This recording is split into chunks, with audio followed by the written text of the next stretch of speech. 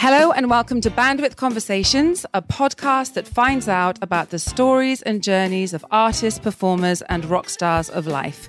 I am Katie Brewer, and my guest today needs no introduction. So instead, I want to tell him something about a time I spent with two great friends, Fiona Colgrave and Ben O'Halloran, last winter. And we were following this crazy Dutch guy, Wim Hof, who advocates cold swims. And we really got into it, and we would try colder and colder waters. And we even took an axe with us one time and broke the ice to go in. And it was probably one of the most unglamorous exercises anyone's ever done, because you're in a swimming costume and a woolly hat. Dreadful look. But while we were changing, we would be talking, and under normal circumstances, we would be talking about our families or the political situation of wherever. But no, we weren't talking about that. The conversation would go like this. I'm up to episode 3. No, you can't tell me that. I'm not there yet. Can you believe that happened to Shirin? It would be things like, I can't believe he did that. I have no respect for them anymore. And how are they going to get out of that? We were obsessed, and our lives took second place to this series we were watching, and in particular our hero Doron. So thank you for being here today. I am quite beside myself actually to be talking to Doron from FAUDA, who is actor, screenplay writer, ex-Israeli Special Forces, Lior Raz. Thank you for being here today. Wow. So, I just came right now from an ice bath that I did. I just arrived from that. Oh my gosh. So do you have it in your house? No. I went to my therapist and we did it over there. How long do you stay in? Depends. If I'm going, there is minus 90 Celsius, just like a freezer that I'm getting in. So it's 3 minutes or 4 minutes. When you go to the bath, it's something like 2 minutes. Well, you're way ahead of us then. So we were thinking we were quite good with our ice axe. Let's go to your upbringing. If we go from the start and just carry on through. And forgive me because my knowledge of Hebrew is 0. So I am sure I'm going to be making mistakes with the way I pronounce things. So please correct me as well. I hope that my English is better than your Hebrew. I'll try. Anybody's anything is better than my Hebrew. Your parents immigrated to Israel from Iraq and Algeria, and you grew up in the Israeli settlement Ma'ale Adumim. Yeah, Ma'ale Adumim, yeah. Okay. What memories do you have of your childhood? Wow, a lot. So when I was 4, my father immigrated from Iraq when he was young. He also worked for the Israeli Defense Forces for a while. And my mom worked for an advocate company. And then my father wanted to be a settler, to go to the desert, in the middle of the desert, Judea Desert, near the Dead Sea, and to build a city over there.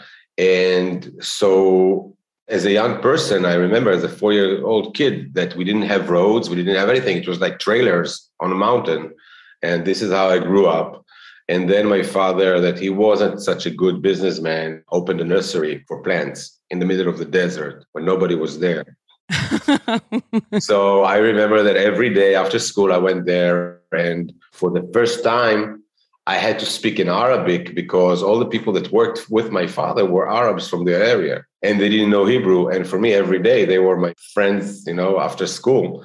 So I had to learn Arabic in order to understand them. And it wasn't like a very good Arabic, but for the basics. I had a great childhood. It was in the desert, outside, horses, donkeys, sheep, plants, scorpions, snakes, traveling. I'm a free spirit now, but then I was much more free spirit as a child.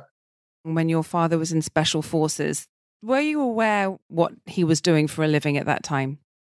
He was in the Israeli Shin Bet. It's like the MI5, I think, or MI6. I don't know. I didn't know what he was doing till actually a few years ago that we were started to talk about it because it was like a very confidential. He didn't want to talk about it. But I knew that he knows Arabic very well with a very good accent, perfect accent. And I know till today, my father, he preferred to speak in Arabic than in Hebrew. And he used to tell me when I was young, and you can see it on FAUDA, that in the second season, I have my father over there saying to Shirin, he said to her, and they are very similar, my father in the show and my real father, just the same. They speak the same Arabic and they live in the same kind of places, doing the same things. And he tells Shirin that, don't forget that we are Arab Jews. And this is something that my father used to tell me when I was young, because in Israel, it's a place that people coming from so many countries in the world, it's like a melting pot. And everybody trying to be like the old people, that they were there for a long time in Israel. And most of them came from Europe. Sometimes people forget that their roots are from Arab countries. And my father reminded me. So we were listening at home to Bach and Chopin and Tchaikovsky, but also Farid al-Atrash and like Egyptian music and Lebanese music. So it was mixed. Everything was mixed. And I'm very glad that he was doing it back in the day, because I grew up when I know that I'm a mix of everything. And then at the age of 18, you joined the Israeli Defense Forces, and you're a commando in the elite undercover counterterrorism unit known as Sayeret Duvdevan. Yeah. More or less. Yeah. How was it that you were put there? First of all, in Israel, it's mandatory. You have to go to the army for 3 years. Everything that I'm doing in my life, I'm trying to be number one, and I'm trying to be the best and to do my best. So I wanted to go to the best place in the army. And for me, it was back in the day, best was very dangerous and to do very meaningful things. And it's not about the country. It's about you as a person, that you want to actually challenge yourself to be the best all the time. And it's very hard because you're starting like 30 people and you're ending 5 in the end of the course, in the end of the year and a half. So it is very hard for your soul, for your mental health, physically, everything. So it was an amazing experience. And I think I gained a lot from it. And it wasn't easy most of the time. It was hard. Was it something that at the time, I guess you just have to get on and do it? And is it something that when you reflect back, you can think that was actually fairly traumatic? It was traumatic. I didn't know that actually. 13 years ago, I went for my first time in life to a therapist because I got married. So I was stressed. So I didn't know. Well, it is a stressful time. Still, it is stressful. I hope my wife won't hear it, but she knows. And at the first time that I was sitting there, I asked the therapist if we can change seats because I wanted to sit when my eyes to the door. And he looked at me, and after a few meetings, he told me that there is a name to the thing that I'm suffering from. And I said, what? A scared groom? What is it? And he said, no, you have PTSD. It's post-traumatic disorder that actually I didn't know that I have it. I thought that I'm a regular guy, that my thoughts are very, it's like everybody thinks the way I think, but it was actually quite twisted thoughts that I had. Everything was supposed to be, I had to be alert all the time. I had to know everything. I had to know where is the entrance, where I'm sitting. All the time I was prepared for the bad, not for the good like I am now. I'm preparing for the good now. And I think when we wrote FAUDA, I started to deal with those traumas because I didn't know that I had those traumas. But after that, I started to talk about it. And I talked with my partner, Avi, that he was in the special forces as well. He was in Duvdevan as well with me. We started to talk about things that I realized that I forgot everything. I don't remember nothing from my service in the army. I didn't remember names of places, villages, operations, actions that we had. I forgot everything. And Avi was sitting there and reminded me things that I used to do in the army. So he was in the same unit with you at the same time? Yeah, he was younger than me, but he knows a lot about me because people knew about me back over there. I was quite famous in this place. And we started to talk about it. And then I realized that I need to deal with that. And I think through creation, through FAUDA, and through the writing and acting and go back there again to do the thing that we used to do, I think I got healed from my post-trauma for sure. I don't have all those symptoms that I used to have. So it was through creation. It was amazing a journey for me to understand and to relive it again in order to forget it again. Well, it makes complete sense. And FAUDA does seem very, very real. Now, how close to the truth is it actually? It is close to the truth, but still we have to understand it's a show. It's a drama. There are people who's doing this kind of actions in Israel, all over the world, in England as well. You have those kind of units in Afghanistan, in Iraq, in Syria. And there are people who's working undercover all over the world for decades. And we try to be as realistic as we can. Because it was part of our healing process, it was very important to us to be as real as we can. Everything, how they handle the guns, how they talk, what the language that they're saying, the special accent that they're talking. But also, there is a lot of things that happened in my life, but I never fell in love with an Arab doctor, but it was good for the show. But still, it's a drama, so you have to invent some stuff. I never blew up a sheik. Israel is under threat from all quarters, and many Israelis must have relatives who were in the Holocaust and who underwent some of the most barbaric treatment and injustices any human being can ever endure. So it's understandable that Israel is always poised for war. It's understandable why they ask 3 years of every young man and 2 years of every young woman in mandatory service. Well, I read somewhere that 80% of young people actually do it. Do you think, looking back, that they're right to ask that of their young citizens? Yeah, I think that everyone needs to give something to the society. It doesn't matter where you are. If it's in Israel or in the USA or in Britain, it doesn't matter where you are. When you are young, when you are 18, you are now become very responsible and you learn a lot about yourself. You stress everything that you have in your brain, in your soul, in your muscles. You stress everything to learn in order to control yourself. So there is so many things that you learn. You know, people talking about Israel as a startup nation, right? There are so many startups in Israel, much more than compared to other places in the world. It's crazy. Why is it? Why there are so many inventors? And I think because the experience in the army, you have to be very innovative. You have to know how to improvise. You have to control and to know how you work under stress and under pressure. And, you know, I'll give you a story. My wife, she went to the army in Israel. And I remember we went to a trip with our Jeep. And I saw like a huge boulder in the middle of the road. I don't know how to move and how to go straight. My wife said, okay, let's go back home. It's okay. We enjoyed. It was great. Let's go back to the hotel.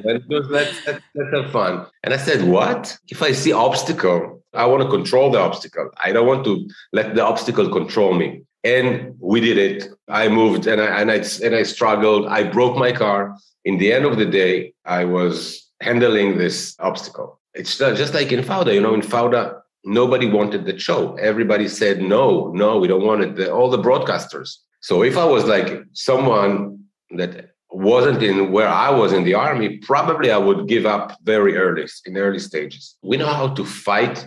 And we know that if someone closing the door, you will find the window. It's a good thing. In the other side, to take a young person and to put him in such a stressful place, in a war zone, it's not easy. And it's very easily that you can corrupt your soul when you are in these situations. So it's a very delicate place to be. You have to learn how to be a mensch, even though that you are in such a stressful places, how to keep your morality, even though that it's easy to lose it. It's a very delicate thing to be in the army. And when you said in the beginning about that we are in a war all the time. So I would tell you something that when I was young in my school, every day we were singing a song that called for a peace. Shir LaShalom, we call it. Song for the peace. We're waiting for the peace. We were longing for the peace. And so even though we were in a war all the time, I think what we really want, what I really want, and what my goal is to bring peace to the Israelis and the Palestinians and the Arab world. And I think we can do it. We need to lose the thinking of living in a war zone all the time.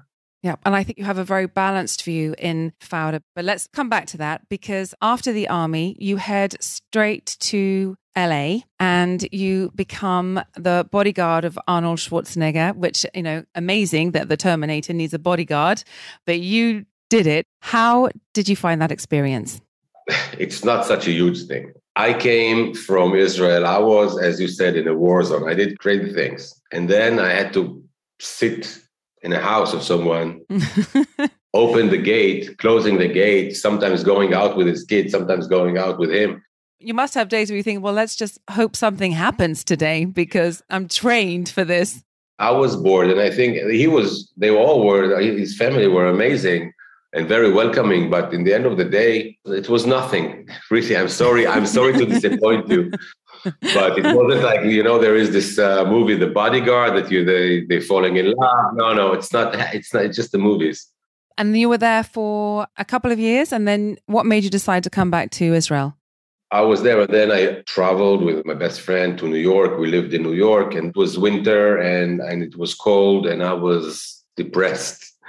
I was sitting on the window, and I saw all this snow, and I was freezing, and I said, I will come to Israel just for 2 weeks of sun, and then I'll be back to New York. I came to Israel. It was so much fun. And then I didn't know how to stay because I told myself, you have to come in just for 2 weeks. So, it's hard for us to change our plans, the thing that we are promising to ourselves. I looked at the newspaper and I said, I'm going to look at the advertising of workers, and I'll see the most crazy thing that they will never accept me to work there. And if I'll get this work, I'm staying in Israel. And I was 22 years old. I didn't learn in the university. I just released from the army, and then I went to the US, and it was written there in the newspaper. It was, we need marketing VP for a newspaper who deals with science. I don't have anything with science. Belong to the Israeli University, Jerusalem University. We need something like that. I said, okay, this one, nobody will take me, of course. I didn't even graduate, and I said, okay, I went there for an interview, and they looked at me and they said, come on, man, you didn't learn marketing. You don't know what you're saying. And I said, okay, you're right for everything. But I'm asking you, give me 2 hours, give me your magazine. I will go to the library now. I will write you a marketing program for the next year. And you're going to take it to all the people that, the professors of business in your business school. And then if it's not good, let me know and don't take me. And I was writing it for 2 hours. I gave it to them. After 2 days, they called me and said, okay, you hire. Well, that's not a good advert for education. Yeah, and I was good at it. And then I was good in marketing, and people start to hear about this young guy who was very good in marketing. So I had this technology company that called me, and they said that they need a head of marketing in Jerusalem branch.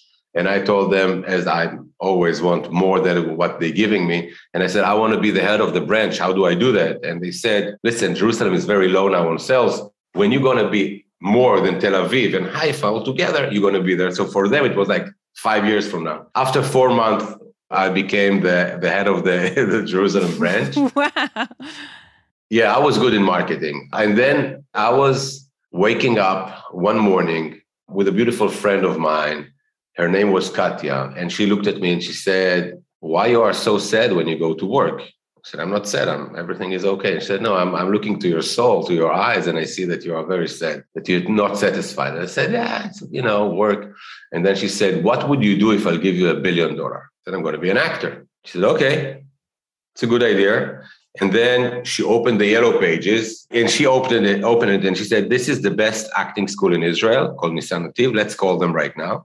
We called them, and they said, listen, we are starting in 2 weeks. We already got all the exams. It's like 3 days of exams, then another 3 days, another 2 days. And then from 750 people, we're getting 15. I will call them every day. And I said, listen, you have to see me. You have to see me. You have to see me. And the end of the day, I came and I did like 2 monologues, and they worked with me for 2 hours. And then they called me and they said that I'm in. So the time from the decision that I want to be an actor to really starting to in acting school was 2 weeks. And people, they are getting ready for it for years. Oh my gosh, they're preparing from as soon as their children can stand. They're putting them into schools and classes and stuff. So had you done any acting before?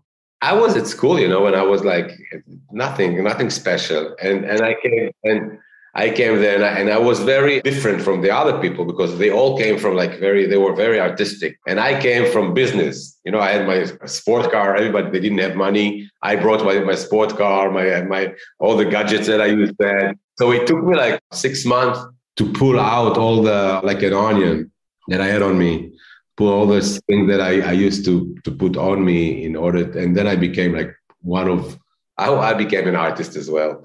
But how did you even know that it was something you wanted to do? I think when I was young, I really wanted to do that. At school, I learned theater and acting, and also in the army, we were actors. You have to be a very good actor in order to do what you do. And I needed the adrenaline. I think it was because of the adrenaline. I was addicted to adrenaline because of the service in the army. I didn't know that, but I love challenges, and then I love adrenaline. So when I was there to be in front of people, to learn theater, to talk to act in front of a lot of people, it's an adrenaline rush, and I needed it. So I think this was why I went there. And I'll tell you another secret. I didn't believe in myself that I can be good at university. I wanted to learn marketing and business. I was suffering from ADHD, and I thought when I was young that I'm very stupid.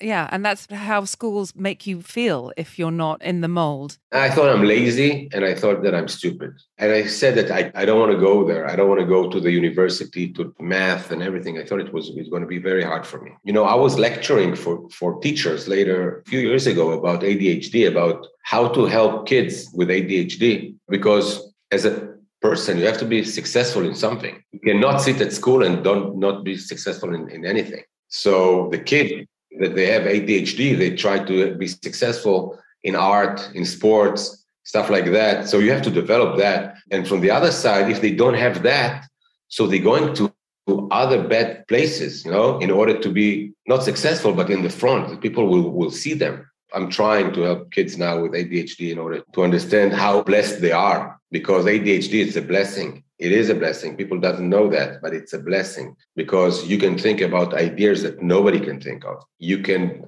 have imagination that nobody has. You just need to embrace it. To embrace your ADHD and not to hate it or to fight against it. Yeah, and you're a fantastic role model for that. That must just give them such a boost.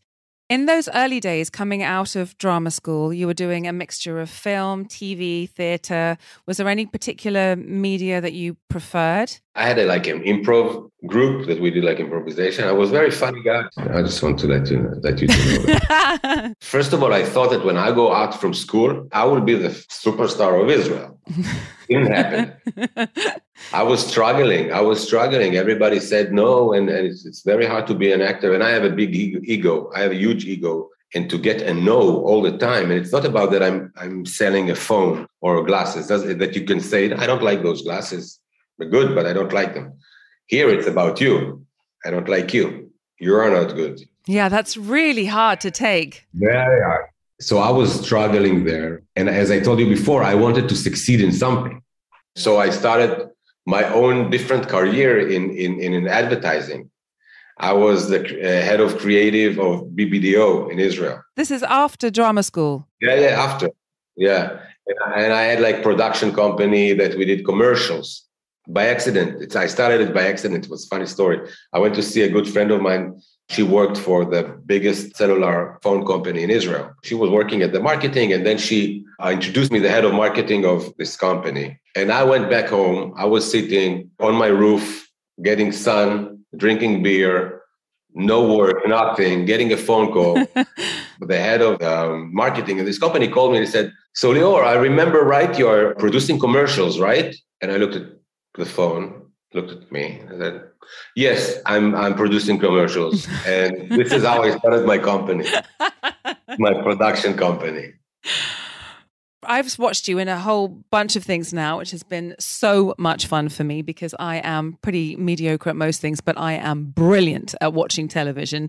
And I've watched you in Underground 6, where you're that horrible, loathsome dictator, and Mary Magdalene, where I was able to see that you also sing. Didn't realize that. And then Operation Finale, which I've just finished the other day with Ben Kingsley, who plays Adolf Eichmann. I mean, what a piece of history that was. Did you get to meet any of the guys who were actually on that operation? Because I guess some of them would still be alive, wouldn't they? Yeah, no, I was playing the head of the Mossad that already died, Zamir. But I knew this story for all my life, so I didn't have to. I knew everything. And it was a nice experience to work with Sir Ben Kingsley. Yeah. I would love to get a Sir one day. You're doing all the right things, I have to say. But let's talk about FAUDA, because as I said at the very beginning, we have just loved it and lived it. How did you come to write that?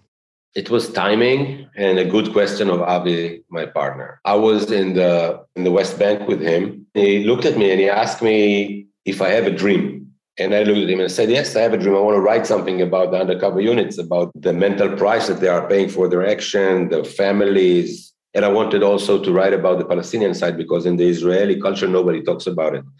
And I really want to open this window to the Israeli audience to watch how they live over there and what's going on over there. And Avi told me that he had the same dream for a long time. So we started. He told me that let's write it. Let's write something. And I told him I have PTSD, but I have ADHD as well. So it's going to be very hard. But we started to sit and wrote. We just puke everything that we had in our souls for so long. So that's what happened. And we never wrote anything in our life before. Never, nothing, no scripts, nothing. We never learned how to write a script. And did you go to the TV companies with an entire manuscript, or did you go to them with an idea? How does it work? We went with a synopsis, an idea, but very detailed. And we just had to pitch it. And everybody said no. Nobody wanted it. So what happened? We were going on and moving on. And even our production company that was with us said that, come on, it's not a good idea because nobody wants it. And then, as I told you, when they're closing a door, we were looking for the window. So we knew about a woman that Avi learned with when he was a kid, and she was working at the marketing of this satellite company in Israel called Yes.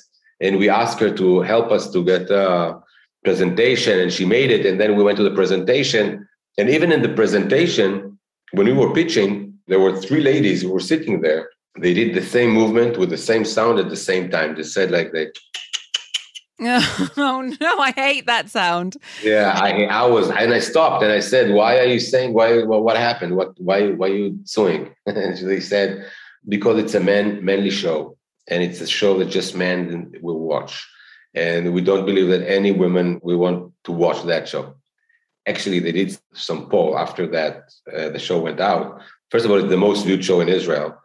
Second of all, the majority of the viewers are women. And then this guy over there said, yes, I want it. And he was the only person in the Israeli television industry who believed in our dream. And you know what? It's about, if we're talking about dreams, you need just one person in order to make your dream come true, and to just one person to believe in you. And that's it for life. And we have to remember that we can be this person who believe in other people and to help them to fulfill their dreams. No, that's true. To me, it seems incredibly balanced, and Doron is far from perfect. Obviously, we're invested in you because you're the protagonist, and so we know about your unit, your family, your dreams. But it is, as I said, far from perfect. One of the characters, Bashar Hamdi, who's a lovely boy, and you really mess him up. What's the feedback from Palestinians and Israelis alike about the show? It was number 1 in Lebanon. It was number 1 in the UAE. It was all over the Arab world. It was number 1. So there you are. That's the answer, really. Yeah, it's crazy. And also, we had a new show called Hit and Run. I don't know if you watched it. I have watched it, and I absolutely loved it, apart from the fact that at the end it ends on a cliffhanger, which is really annoying. But I was gripped. So Hit and Run and FAUDA was big hits in the Arab world. And you know what I love about it? That Palestinians, there are some few probably who hates it because we're showing Israelis winning in the end of the day. But you know what? If this is what the criticism about the show from Arab people, that the Israelis are always winning and we are the heroes. But Doron is this hero. He's losing all the time. He never wins. It's people saying, oh, it's like James Bond. No, he's not winning. He's losing all the time. And this is what I love about this character, because he cannot win, never. And this is all about the story of the war. Nobody wins. Everybody loses.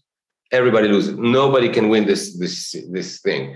And so most of the majority of the people from the Arab world saying that this is for the first time for them, that they're feeling compassion to the Israeli side. But also from the other side, from the Israelis, militant Israelis, right-wing Israelis who telling me, Lior, we're feeling for the Arab side. Why? What did you do? I don't want to feel for this terrorist, but I feel for that terrorist. Yeah. And women falling in love, Israeli women falling in love with the Arab guy. It's like it's crazy. A few months ago, there were an Egyptian article about us, about Avi and I. They wrote about us. We didn't know about it. That we actually changed the way the young Arabs now watching and looking on about Israelis because of that show. We are not anymore the old Jews as were portrayed in the TV shows, in their art, in their newspapers. Now they see that we have faces. We, as you said, we're doing bad stuff, but we also trying to be good as well. And we have families and we have life as well as they have. So this is what we're trying to do, to show everybody have something to lose, and everybody losing all the time, most of the time. Well, and I think that's what's so powerful about film and television, because if you can read endless newspaper articles, you can hear about all these terrible things that are going on, but until you personalize it, you can't really identify with it. So that's where you can get those shifts in thinking, which is incredibly powerful. And when you go on set, I listened to an interview with Kate Winslet recently, and she said that to prepare for her most recent role, she was playing a very depressed person. And so she thought about how she was going to walk, how she lowered her voice, and just everything was heavy. And then apparently Viggo Mortensen, in his role of Aragorn in Lord of the Rings, he would sleep rough to get into his role. Now, you've lived your role to a certain extent, but do you have to sort of meditate or get into the zone, or can you be joking and laughing and then click into it? Every actor has his different method. And for me, is in FAUDA, I'm trying to live this character through me. I'm trying to put him inside of me and to see how Lior were acting in the same situation. I'm not trying to lower my voice in order to be... No. I'm telling you, it's a different method. What I'm doing, I'm trying to see how would I act if I was in this situation of this person. So I'm bringing myself.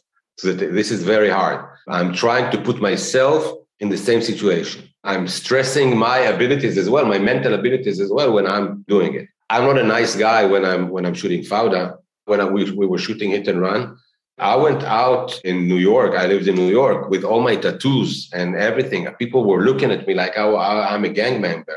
I was leaving that situation. I was depressed in Hit and Run. He lost his wife. The whole Hit and Run, it's 5-6 days, the whole show. So you have to be in a grieving mode for 6 months of shooting. So I was in a grieving mode and a fighting mode for 6 months. It wasn't easy to be, it wasn't easy. Yeah. And then if you see your family, can you lift yourself out of it or not really? You're just there. It depends. But I was when I was shooting Hit and Run, I had a very rough situation even with my wife. And I think I took this character and this situation into my personal life as well. Do you do your own stunts? Any of your own stunts? I do. Most of my stunts. I love it. No stuntman can shoot better than me. They can jump better than me and they can run better than me. So if it's very, very, very dangerous, I wouldn't do it. But all the fighting, I know martial arts, so I know how to fight. I know how to drive, so I'm doing all my driving stunts. I just love it. When you see all the driving in FAUDA or Hit and Run, it's me. Yeah, I love it. I love that adrenaline. This is what I'm living for, this adrenaline. And it's part of it. I broke my rib. I turned my muscles. I wounded a lot, but it's part of it. Well, it's been the most phenomenal success. The show won 6 awards in 2016, including Best Drama Series at the Israeli Academy Awards. In 2017, the New York Times voted FAUDA the best international show. And in 2018, the show won 11 Israeli TV Academy Awards, including Best TV Drama, Best Actor. So you're doing a great job. Best Screenplay, Casting, Cinematography, Recording, Special Effects. Can you recall a moment where you were able just to sit down and think about what you've done and think, I'm pleased? Wow. No. No. I'm not pleased yet. I don't know if I will be, but this is my motivation in life. I don't know if I will be ever pleased, but something that happened to me that I think that I'm blessing it, that I don't need to prove myself. I don't feel that I need to prove myself to anyone anymore. This is the thing that I gained from the success of FAUDA and from what we're doing now in Hit and Run, that I know that I'm okay. I don't need to prove anything to anyone anymore. All the success must have changed your life. And do you have your own bodyguards now? No. Funny story that happened. I was shooting in Abu Dhabi. They brought me a bodyguard there because we didn't know what's going to be. It was before the peace that happened between the UAE and Israel. And I remember they brought me a bodyguard and I met him and I told him, okay, so we're going to run tonight. And he said, I can't, my back is hurting. I said, okay. Oh. And then I went out from the car and he was going out after me. and he was supposed to be in front of me. He did many mistakes that you cannot be. And then I called his boss and I said, listen, I want to protect myself. I don't want to protect him as well. And then I went without a bodyguard. But sometimes when I'm going, I was in London and there were some threats from the BDS movement. The Israeli embassy gave me some bodyguard, which was nothing. And how have you coped with the trappings of fame? Because there are some great upsides to it and some pretty major downsides as well. Definitely. It's great. It's amazing. It's blessing. And I'm very thankful of where I am right now. And I remember that, in the end of the day, I'm drinking coffee. I drank the same coffee a few years ago. I'm going to eat my roasted chicken later. I ate it like a few years ago. Nothing has really changed, In the end of the day, we're all doing the same things. Sometimes it's more comfortable. Sometimes it's less comfortable. But we just need to remember that in the end of the day, I don't see any difference between me, famous, to other people that I know, my friends, my old guys, my old friends, my old gang. So I'm trying to keep it simple. I'm not trying to be to take the fame and glorify it, or I don't know what to do with it. I'm not going out a lot. It's hard. It's not easy, So I'm trying to keep it simple. A lot of people will come out of the woodwork and sort of want to have a piece of you, and that's, well, including me, and that's very annoying. There was a funny story that you told about going into LA to the immigration. Yeah. Could you talk about that? Oh, yeah. It wasn't in LA. I was in my way to Miami, and I think I was landed in New York.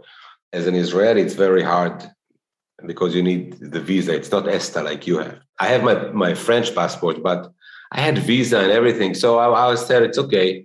But still, there is interrogation over there from the police people that's sitting there from the immigration. And one woman over there, she was staring at me, not looking at, she was staring at me all the time. And I thought, okay, she's going to interrogate me.